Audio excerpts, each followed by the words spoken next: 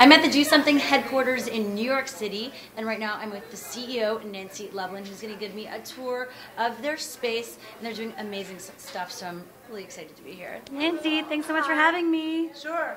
So, my bike. This is your bike. Tell people what Do Something is all about. DoSomething.org is all about leveraging communications technologies like phones and the internet and television and all kinds of things like that to get kids to do good stuff offline. I love it.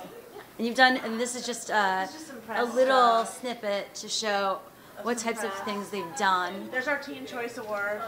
We gave the first non-celebrity category ever on Teen Choice back in '08. And we gave $100,000 to one kid who was this awesome anti-tobacco activist. Scarlett Johansson actually handed it out. So that was pretty cool. So we've got our surfboard here. Wow. And let's see, here's the office. This is the area we call the pit. There's like everybody's just smushed in here. There's Lauren. Hi. The pit in the summertime, it's 2 to a desk. It's like crazy packed with interns. Oh, we really? We love interns. We pay our college interns. Wow. We don't think college students should be exploited. We pay them. That's a good thing. We exploit the high school kids. Very nice, very nice. There's our Webby. Yay. There's our Webby. It bounces. We like that.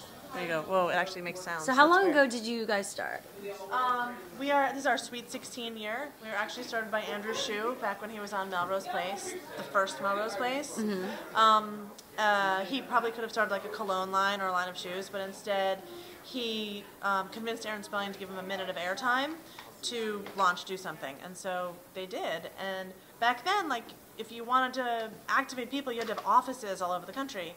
When I got here in 2003, I was like, it's called the internet. It was the year after Friendster, the year before Facebook. Yeah. That was the Do Something year. And I was like, we're going to put everything online. And we shut down the local offices and moved everything online. And we became, come on, you can walk out, Amanda. Amanda's going home now. Bye, Amanda. Amanda gives out all our money, does all the grants and boot camps. Bye, Amanda. And we have a next boot camp November 7th in New York.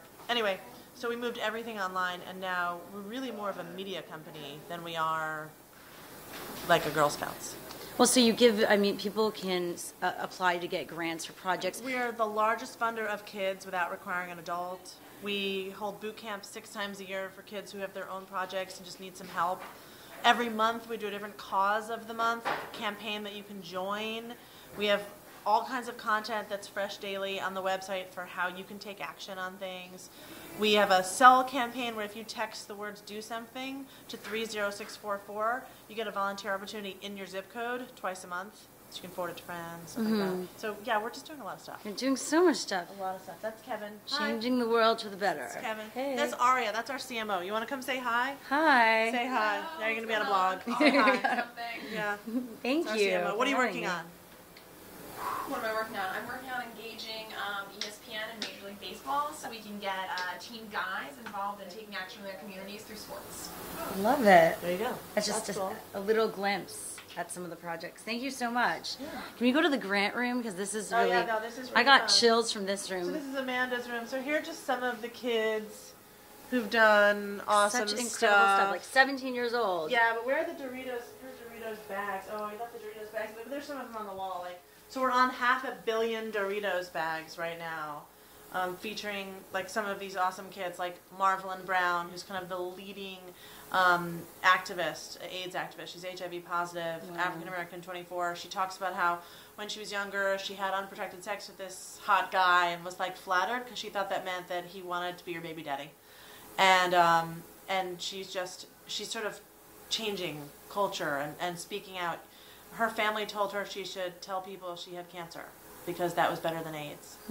And so she talks about how it's not cool to have unprotected sex and it's okay to say your age. She's awesome. She's on a lot of Doritos bags. Or Maggie. Maggie Doyne, yeah. Maggie Doyne, who you know, who's running an orphanage in Nepal. She's awesome. So kids like that.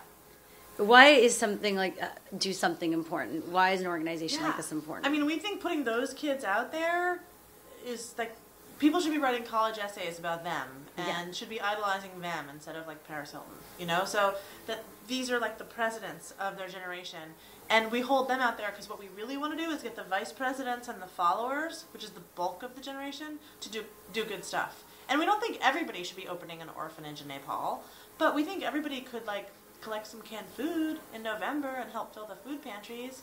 We think everybody could, you know, like be nicer to each other. I Yeah. know that sounds corny, but it would make a difference. Or to take a shorter shower. Like, there's little things that everybody can do. So we really want to saturate the culture that way.